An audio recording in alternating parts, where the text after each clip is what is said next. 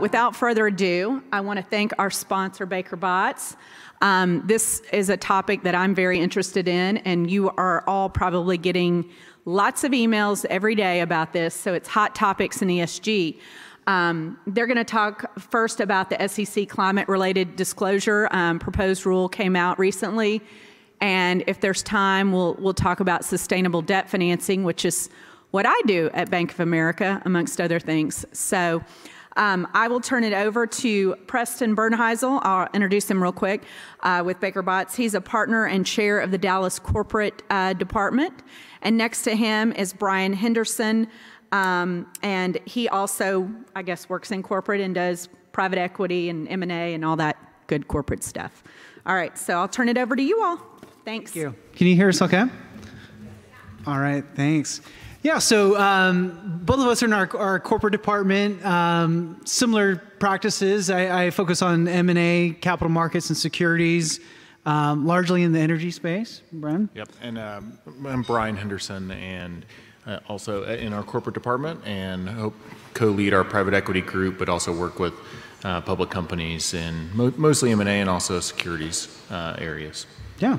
I'd like to give a shout out to our associate Trevor Labarge, who put this presentation together, is here with us. So we are, as was said, we are covering this agenda where when we initially signed up to do this, we're going to do hot topics in ESG, which several months ago was going to be, kind of assessing the tension between ESG reports and the SEC's desire that all material information be included in their filings. And in the fall, the SEC came out with a sample comment letter, and we're going to talk about that, and then also, sustainable debt financing. And then the SEC sideswipes us with actually coming out with their proposed rules.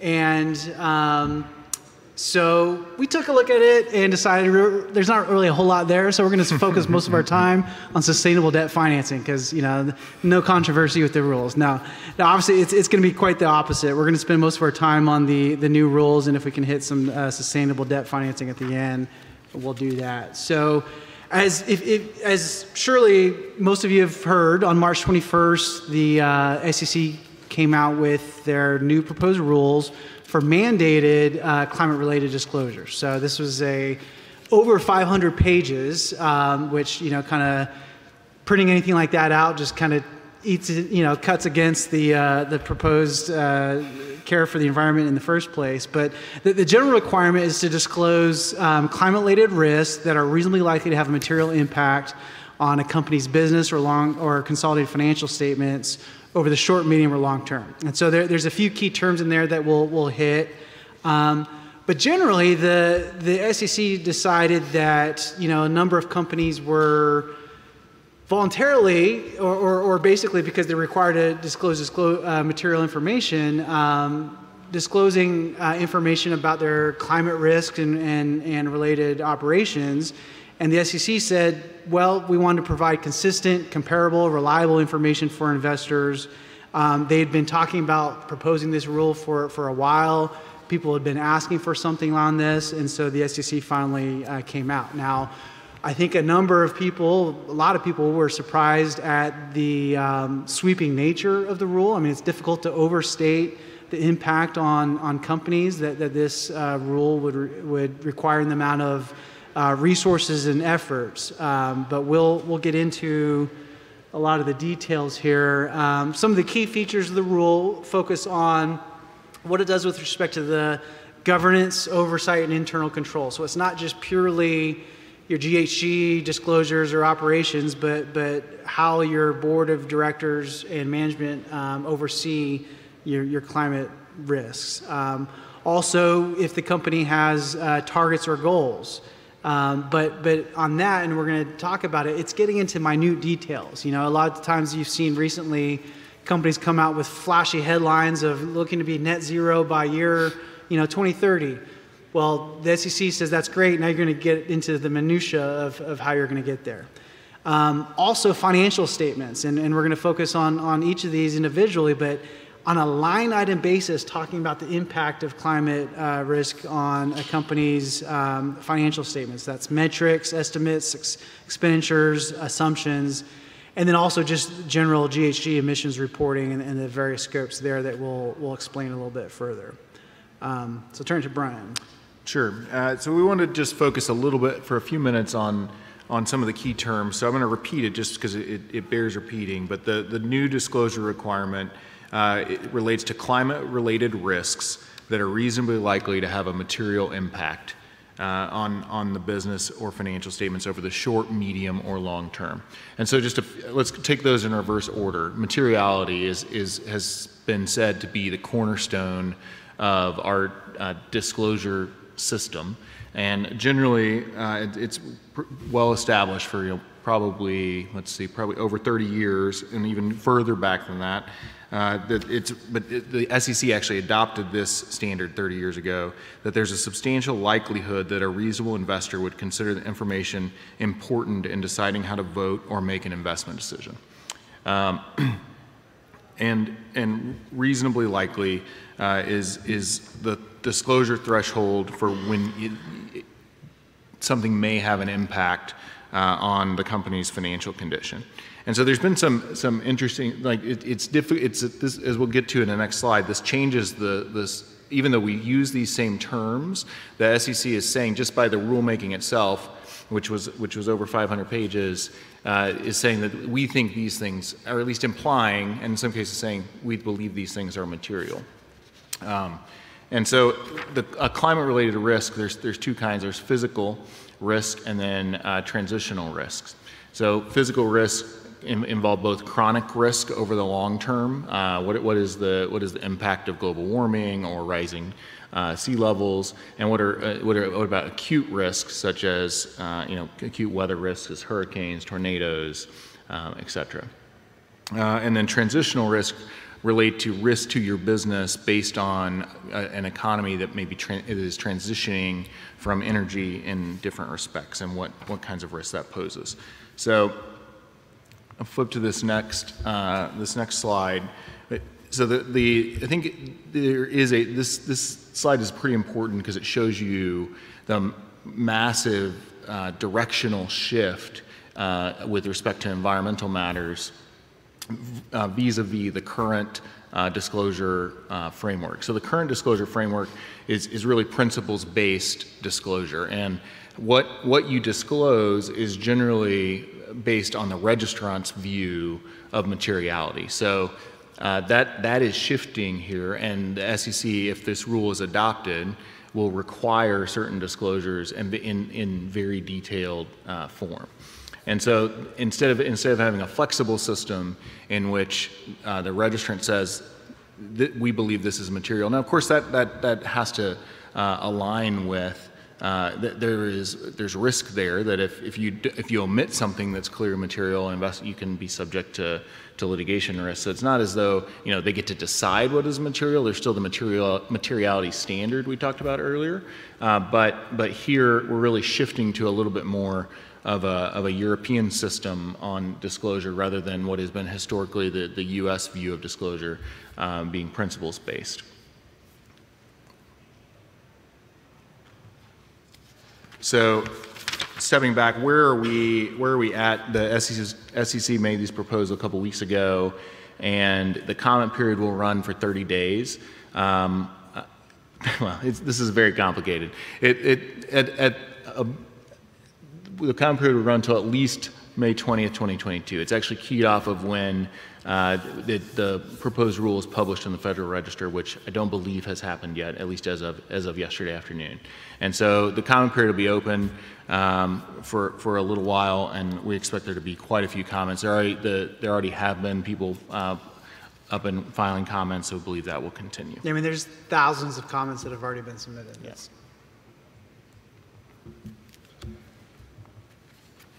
Okay, so going to who does this rule apply to? Well, it's every public company. So if you're public, you're going to have to comply with this rule in some sense. There are exceptions for smaller reporting companies, but otherwise it's applicable to everybody with different phase-in periods that we'll get to in a minute. So this applies to not only your 10Ks, your Qs, your Exchange Act filings, But registration statements, a company now that is going public and filing an S1 is going to have, once this rule is adopted and is applicable, we'll have to comply with that.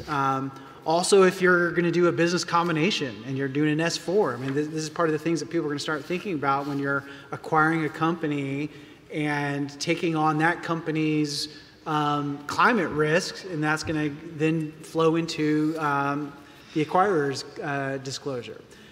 So again, these climate-related risks, and we're going to go through each of these types of disclosures that come through the rule that's applicable to these public companies. So first, governance, oversight, processes, and internal controls. So basically, the SEC is saying we're starting at the top. Okay, this is not just a rule of what you're going to have to say in your 10K about your climate risk. We want to know, and we want you to disclose how your board and management oversee this. Okay, so registrant companies will be required to disclose and describe whether any board members have climate-related expertise and identify board members or committees that are responsible for this oversight. So first, identify any board members or board committees responsible for the oversight. That could be an existing committee, it could be your audit committee or a separate committee that you establish to focus on climate-related risks. Some companies have already moved in the direction of having a ESG committee or similarly titled committee that focuses on these things. And so you're going to have to identify that and also describe whether any members of the board have any particular expertise in this climate-related risk. Also, disclosing how the board is informed about climate-related risk and how frequently the board considers those risks. So, I mean, that's getting in, again, into the details of not just who's on your board and who has the expertise, but how is that information collected and passed to the board. Also, whether the board or the committee considers those risks as part of the overall strategy, their risk management, and financial oversight. And then finally, whether and how the board sets climate-related targets or goals and how it oversees the progress of the company with those targets and goals, including whether there's any interim goals. So again, governance is one aspect of it. Another aspect of it is the financial statements. Here, and this is a significant impact, particularly when you think about the cost of what it means where your auditors and accountants are going to have to be very involved in this, as well as third parties with attestations that we'll get to in a little bit. But as far as the financial impact metrics, you'll require to have a narrative discussion of whether and how these climate-related risks affect or are reasonably likely to affect your consolidated financial statements. This includes disclosure about the actual metrics of expenditures and capitalized costs, both positive and negative, and also financial estimates and assumptions, providing a qualitative description of how weather-related or climate-related events have impacted the development of your estimates and assumptions, and whether these estimates and assumptions are used in the financial statements were impacted by exposures to risk or uncertainties with respect to climate-related events. So floods, the freeze from last year, extreme temperatures, wildfires, those kind of things, all are going to have to go into your financial statement assessment, and again, on a line item basis. This is not just a couple of paragraphs in your notes to financial statements, but the financial statements themselves, a line item that then gets into more detail in the notes. An estimation of uncertainties that are driven by the application of your judgments and assumptions. And, this is just going to be a whole lot, we're used to, particularly as lawyers, looking at these regulations and feeling like, okay, this particular disclosure rule is something that I can understand and wrap my arms around, but this is also going to involve the accountants in the company and then the auditors and everyone kind of working together, and you can see kind of the massive efforts that are required by virtue of having these disclosure rules. Yep. So the proposed rules require disclosure of what's referred to as Scope 1, Scope 2, and Scope 3 greenhouse gases. And so there's different kinds of greenhouse gases. Certainly carbon dioxide is one of the leading, but there's 5 others as well that are considered greenhouse gases. But I really like this slide because I think it shows, it just illustrates what these different scopes are. And so scope 1 is direct, so things like the company facilities and vehicles, like what level of emissions are coming from those. Second is indirect, so you can calculate the level of emissions coming from more or less the energy resources that you are using as a company. But then scope 3 is really what the SEC referred to as the value chain. And you just look at this slide and you think about how broad it is to capture both upstream and downstream activities. So what are you buying to go into your goods or services? What emissions are your employees causing by commuting to your office? What kinds of travel are you doing? And then on the flip side, on the downstream activities, what's happening with the products that you produce, that you make? What happens to the products after they leave your factory or your plant?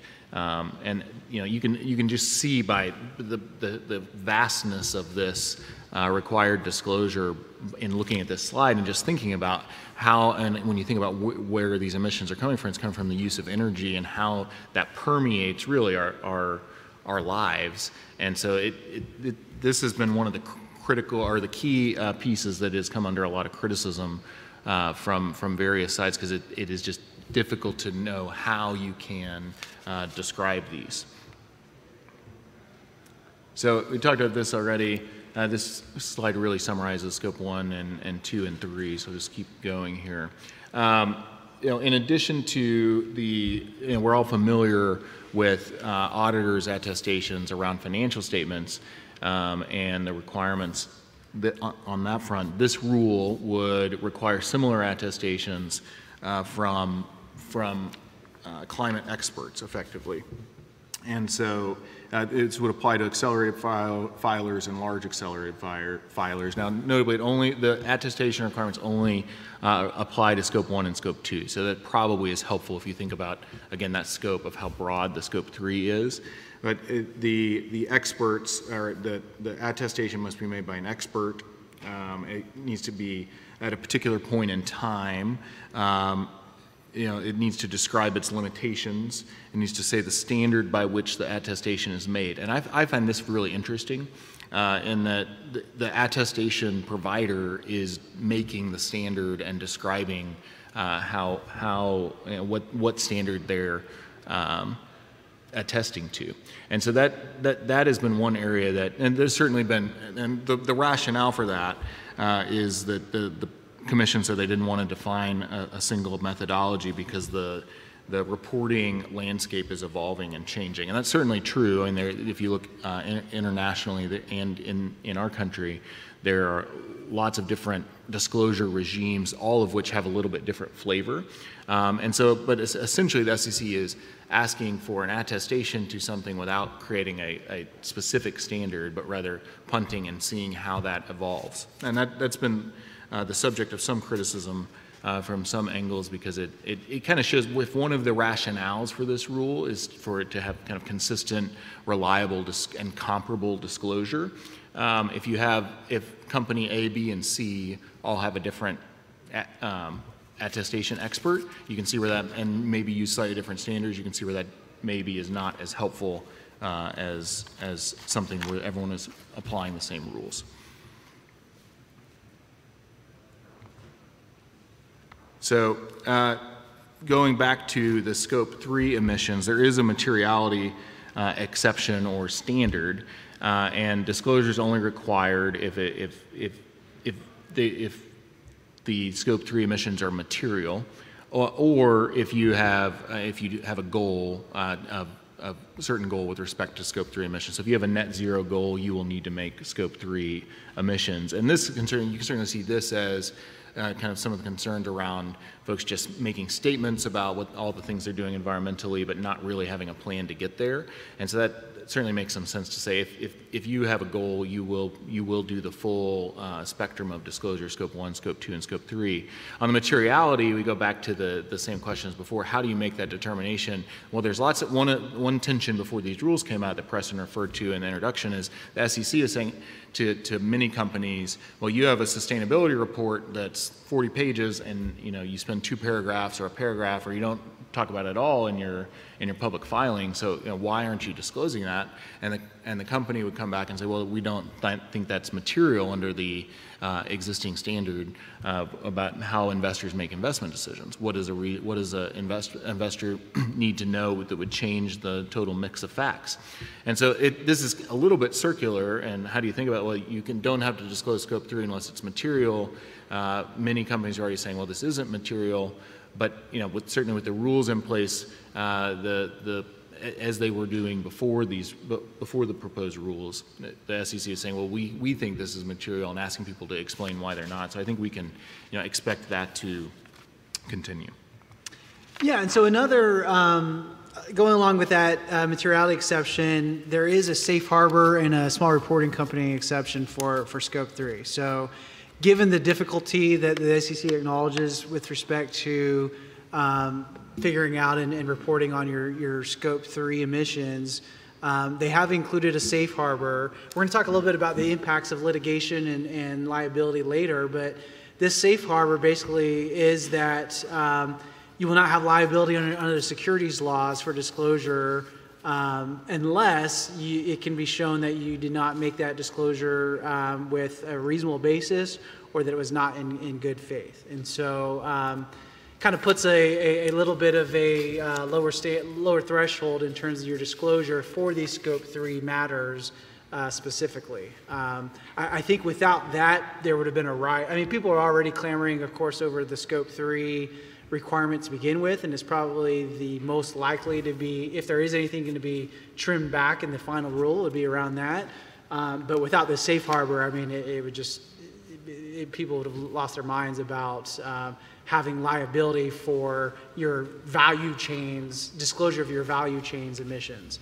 That's not your own emissions. Another exemption is if you're a smaller reporting company. So, the companies that have annual revenues less than 100 million and a public float less than 700 million. So you have that group, and there's a number of those small reporting companies, but everybody else is subject to this rule, albeit with the safe harbor. And we're going to talk about the compliance phase in now.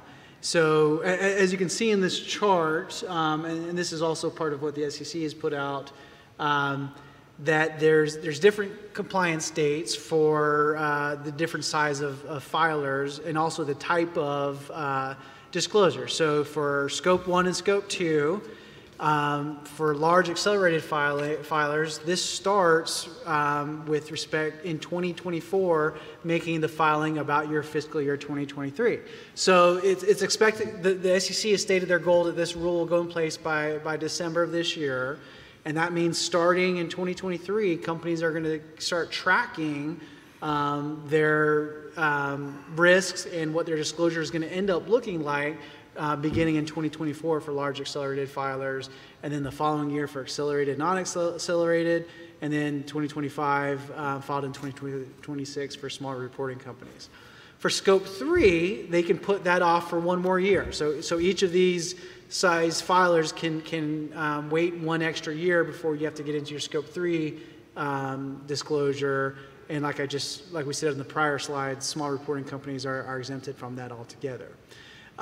Going back to the level of review, and Brian talked about the attestation reports, and kind of we talked about your financial statements and having those reviewed. There are also phase-in terms of when you're required to, what level of assurance you're required to give. So again, starting, let's assume you're a large accelerated filer. Starting in 2024, you make a filing about your prior fiscal year 2023, about your scope 1 and 2 disclosure. But then the following year, you're going to have to start giving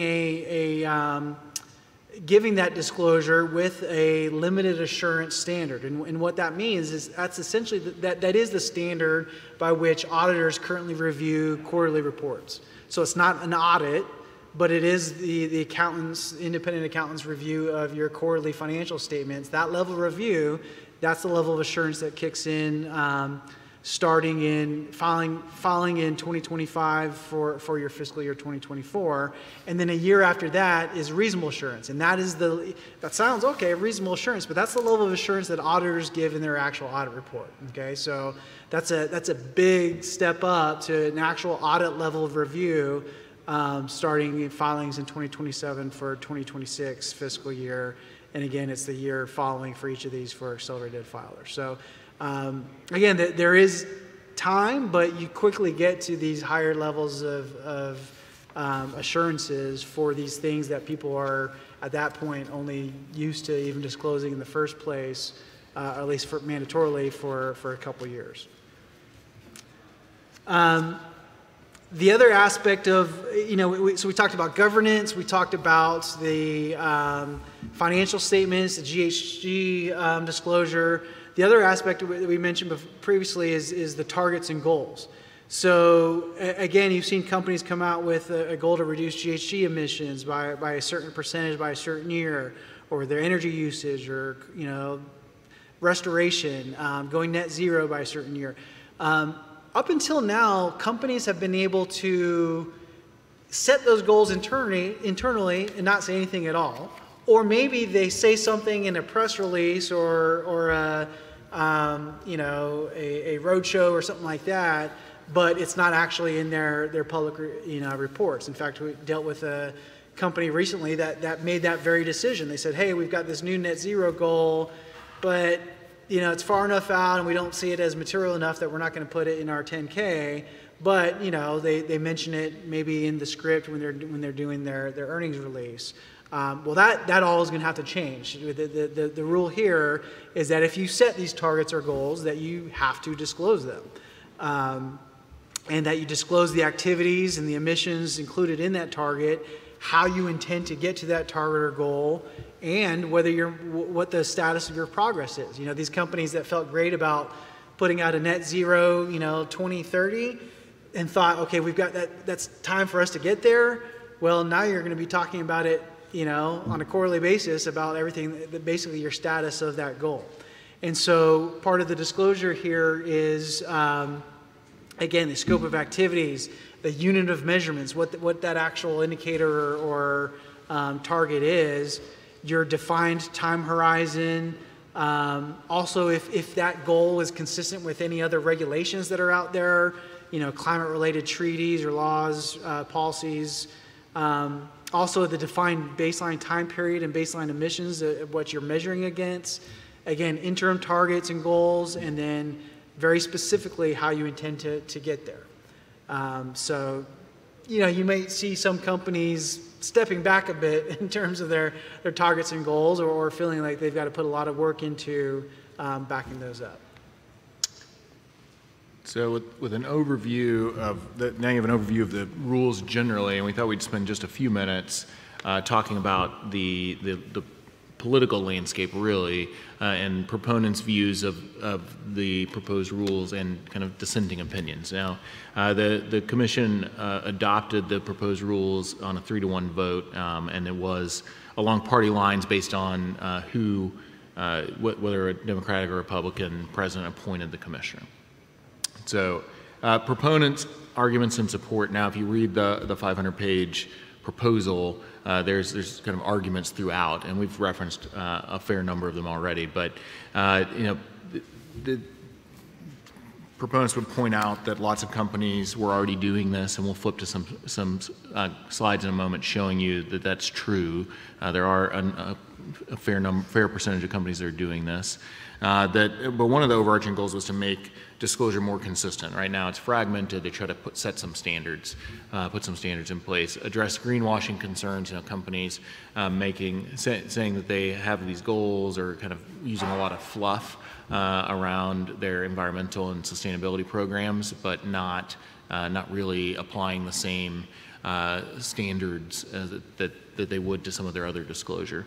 They want to make information more comparable, and ultimately say that the existing environmental disclosures don't adequately protect investors. And this is important for the protection of investors, which, as you'll see, will be important in something that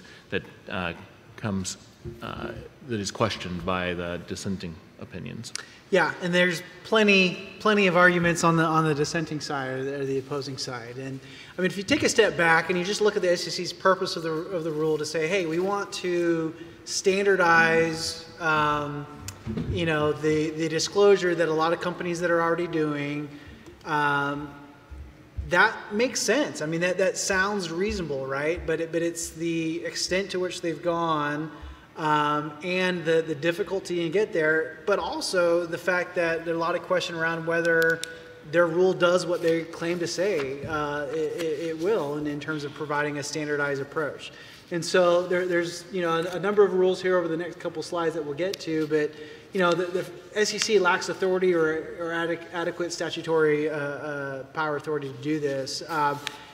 That's probably not going to go very far, right? I mean, say the SEC doesn't have the authority to do this. I mean, really what that comes down to is you look at their congressional mission from the SEC, for the SEC, and that is to protect investors, facilitating capital formation, fostering fair, orderly, and efficient markets. So basically the sufficient regulatory authority to achieve that balance in those orderly, efficient markets, but not plenary power. And so, that raises the question, do they have the authority to do this? That's probably not going to get very far. But a lot of the other arguments, and these are what we're seeing already in the comments that are being submitted, go to things, like Brian said about that there was already this existing framework. So in 2010, the Commission put in place guidance to help companies apply existing disclosure rules in the context of climate change. And so, as I mentioned at the beginning, they put out in the fall a sample disclosure review comment letter that really underscored the need for companies to apply the existing requirements to climate risks, and then they provided guidance along those lines. Also, the SEC has taken a more aggressive posture in its review of these disclosures, and people have reacted to that, and we've seen disclosure get better and better. And so the argument is that companies are already doing this. Those who have truly climate impacted businesses and operations are already disclosing this, and that it's unnecessary to go the extent that the SEC has gone with this.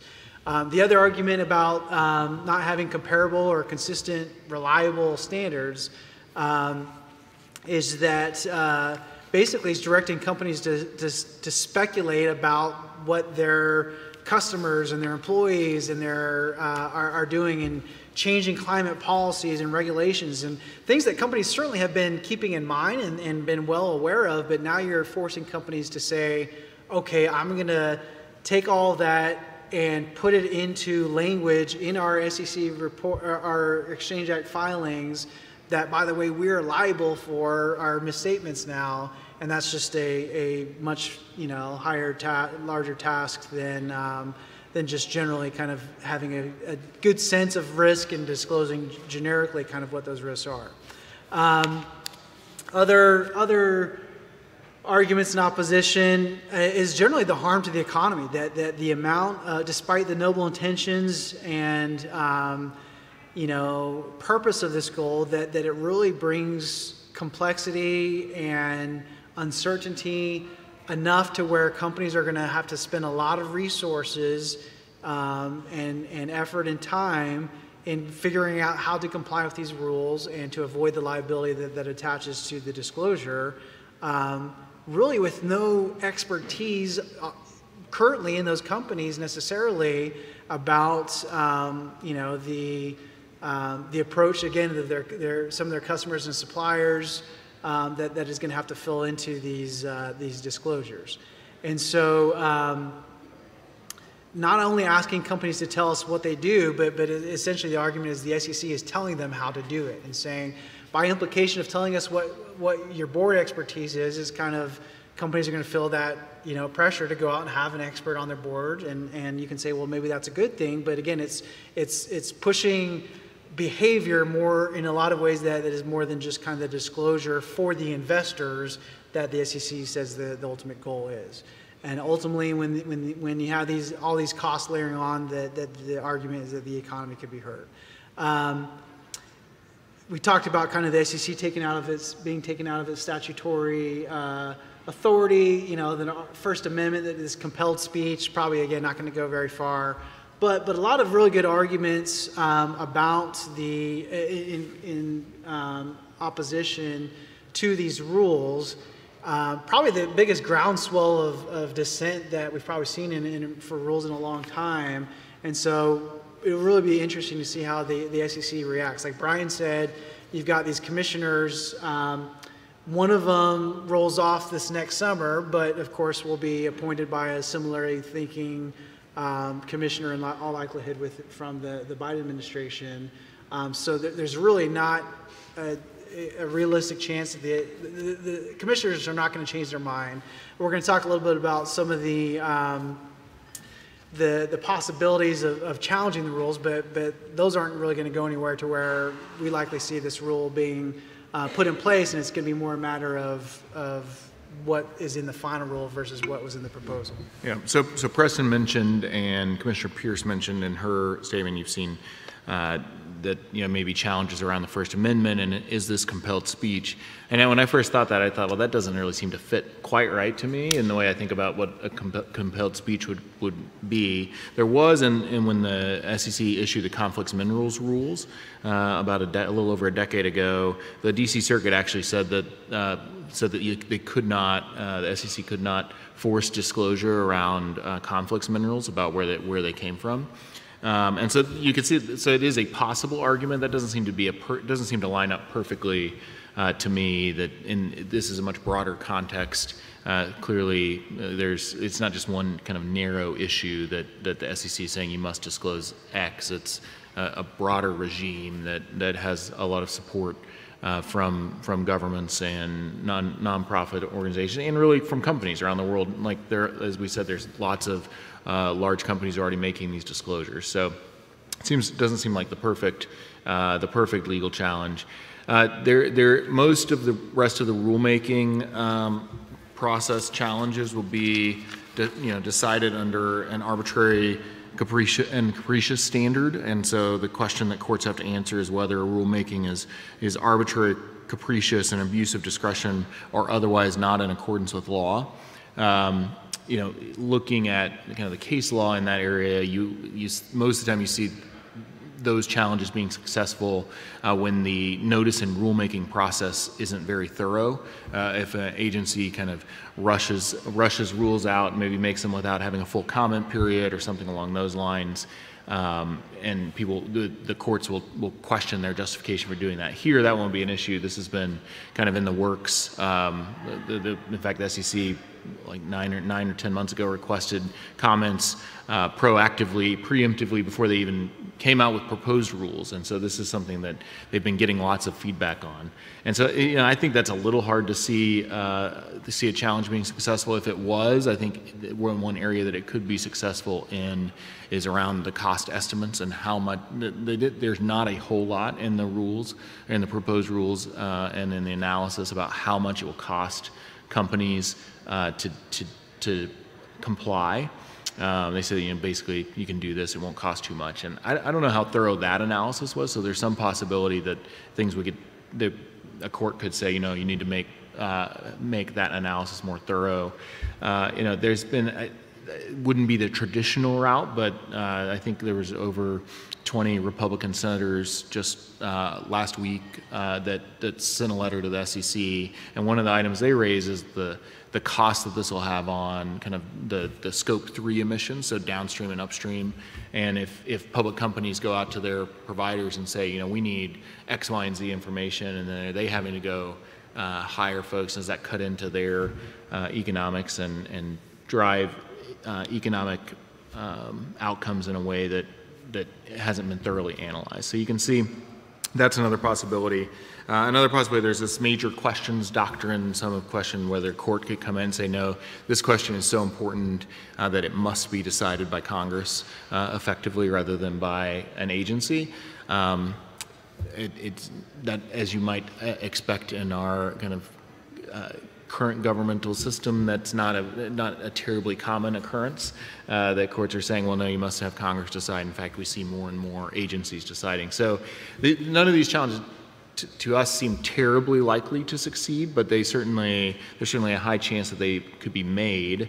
Now, one question that might, if you took one piece of that, you can see possibly the SEC, the commissioners may be saying, oh, we got so many comments, or we're seeing so much pressure in these certain areas, and the obvious one would be the Scope 3 emissions, that they could maybe, because remember this is a proposed rule, so they could go back and say, pull the Scope 3 emissions and say, well, we're going to keep studying this and go with Scope 1 and Scope 2. So that, if we think it's likely that these will be adopted, but maybe there could be some tweaks based on the comments that are submitted and just the general kind of political environment.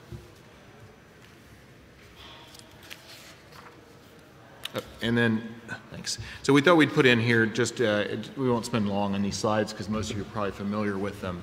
Although we just put in a couple slides showing, this is something, companies are making environmental disclosure, and even on things like Scope 1, Scope 2, Scope 3. So there are companies out there that are doing that. It's just an example of what some of the disclosure looks like. Now, obviously, this is pretty broad and a little bit different than some of the detailed, for instance, financial statement requirements that the proposed rules include. And this is a risk factor. Definitely won't read all this to you, but companies are already disclosing climate-related risk. Now, obviously, risk factors are usually pretty broad and address just about anything that a company thinks is material. And so we expect that to continue. Obviously, the funds that are doing that, and with these rules are adopted, become more and more standard to have risk factors. So I think these slides are really interesting. This is just showing market trends, and currently 33% of all reports contain disclosure relating to climate change. So that's a third of all companies, and then you break that down by filing status, and large accelerated filers, almost half, are making disclosures about climate change versus 30%, less than 20% for accelerated and non-accelerated filers. So I think that's pretty interesting, and it'll show you how this rule is really going to affect companies differently, and the smaller companies in a different way than the larger companies, just because many of the larger companies have already been implementing a framework to make these disclosures. And there's certainly some speculation on the arguments against the rules that you'll drive more smaller companies out of the public markets altogether, because this is just another cost of being a public company. So these are the industries, probably not terribly surprising if you look at the top 5 here, where you have the highest percentage of climate-related disclosure, oil and gas, utilities, or really kind of energy-heavy companies.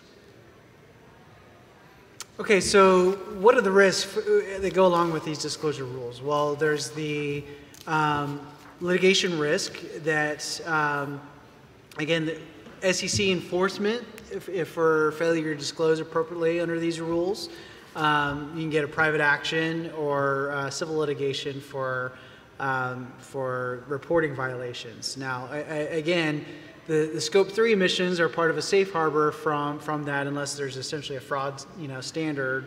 But otherwise, you are liable for your disclosures in your reports, that. You think about even the Scope 3, rarely will a company say, okay, there's this safe harbor out there, so I'm really not going to spend much time looking into the Scope 3. I mean, you still have to disclose it, and it's still going to be in there. You still could get an SEC comment, that may be embarrassing about your failure to comply with a rule about Scope 3. So companies are still going to put in the time and effort to, if the Scope 3 rules hold, to disclose that information, even if you have that technical safe harbor as kind of in your back pocket that you may not ultimately have liability for it.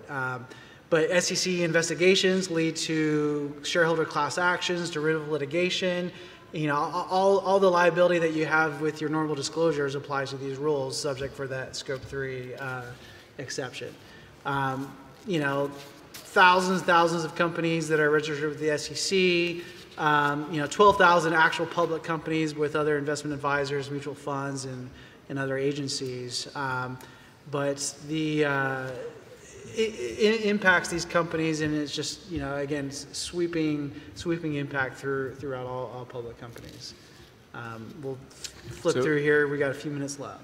Yeah, we'll go quickly here. And obviously, as you can imagine, these disclosure rules would have a kind of a disproportionate impact on energy companies, especially when you think about like Scope 3, how difficult it might be for say an E&P company to think about where is my energy being used downstream, and then what kinds of emissions are coming from that. And you think about they're going to have to build assumption on assumption on assumption really to figure out how things are being used, what kinds of end users are using their products. But if you have interest in submitting a comment, this is how you do it. Probably if you do, you are well on your way already.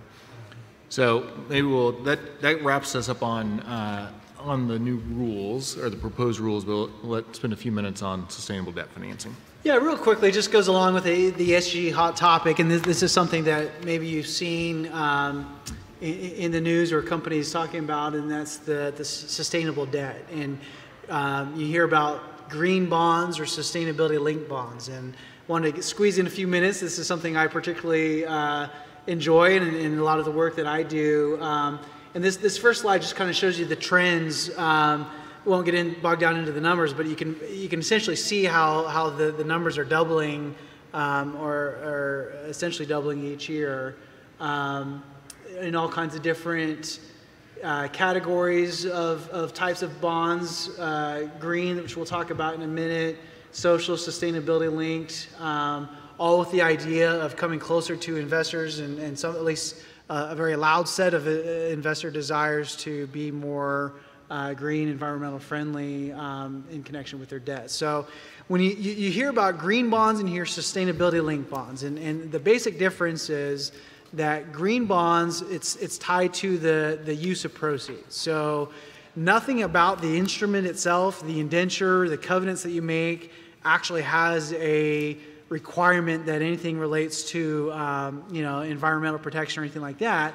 But your use of proceeds, you commit to apply those proceeds to an eligible green project, and you get an outside company that basically certifies to what your what projects are eligible for each company, and you commit in when you issue those notes to the public or private that you'll take those proceeds and you'll develop, whether it's a wind farm or some other kind of environmental friendly project with those proceeds.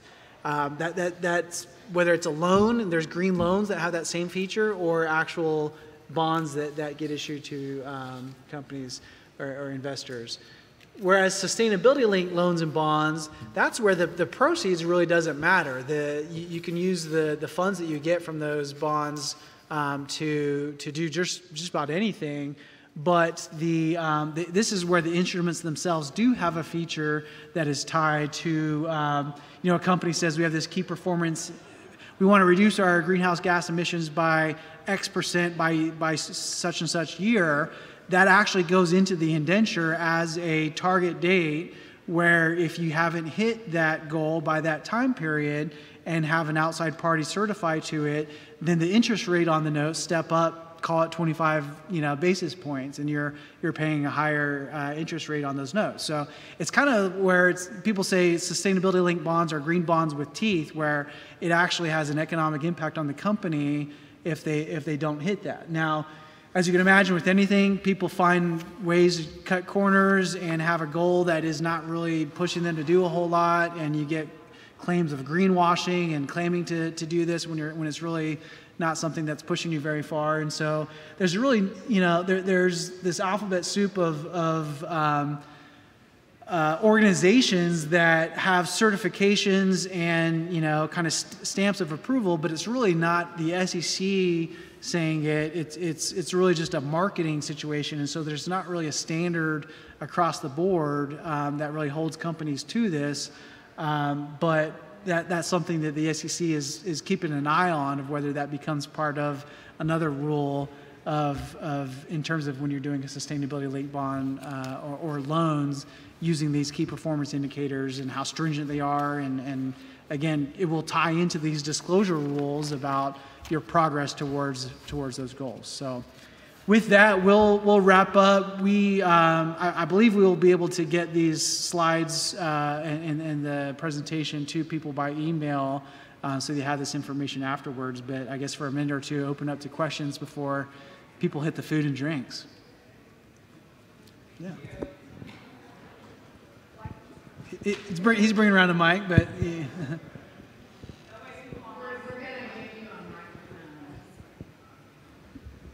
I was just wondering, I mean, this was really interesting about the E and the ESG, and I was just wondering, do you see this as a precursor to other disclosure requirements in the social space? Do you think this is sort of a test for that, or have you heard anything in that I mean, it's area? interesting because, I mean, you see at least for NASDAQ, the rule come out for board diversity rules, kind of along those lines, and the SEC hasn't quite acted on that. I mean, I think it's a possibility, and there could be at least, you could certainly see, kind of going back to that governance point, the disclosure around your social and your governance, your board oversight of those kind of social factors and things. You can certainly see that. I mean, climate change generally, and whatever your feelings about how worrisome that is, I mean, that I think was so much bigger and economically impactful, globally impactful, that it certainly pushed them further. But I mean, it's a good thought that you could see that being a front path to eventually hitting the social aspect as well. Sure. Other questions? We know we're the last thing standing between you and the happy hour. So, well, we'll be around and would love to chat. But really, thank you for making time for this session on the last session of the day. So, thanks so much. Yeah, thank you.